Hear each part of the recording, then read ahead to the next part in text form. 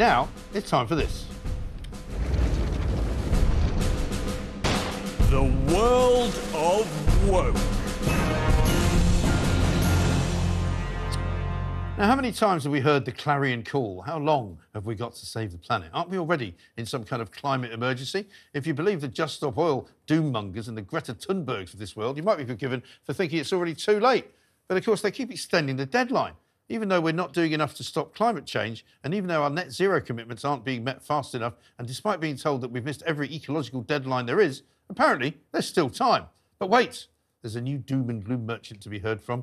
Ladies and gentlemen, I give you Simon Stiell, a previously unheard of climate zealot who resides as the Executive Secretary of the United Nations Framework Convention on Climate Change, or UNFCCC for short. That's a new one on me. He's come out and said, we only have 2 years left to save the world, which in its way sounds even more dramatic than Ed Miliband once declaring rather pompously that we only had 24 hours to save the NHS. Of course, that was 10 years ago, back in 2014. Simple Simon, a former minister in Grenada, by contrast, is talking about the here and now. He made a speech at Chatham House in London in which he declared the next 2 years to be pivotal because of record-shattering heat and a race between countries to a new clean energy economy. The title of the speech was 2 years to save the world. Simon was one of the key figures at the COP28 climate summit in Dubai, where the main achievement was to all agree there should be a COP29 in Baku, Azerbaijan, in November this year. Considering the worldwide alarm at all these events, you'd have thought they wouldn't have to keep having them. But there's nothing like a global jolly for all the politicians and green goblins to fly into on private jets once a year, is there?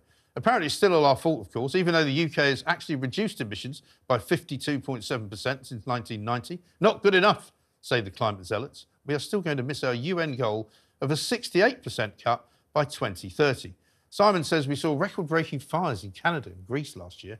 No mention of them being started by arsonists, of course. And he reckons we had extreme heat waves baking Europe, North America and China. I thought it was quite nice last summer, actually.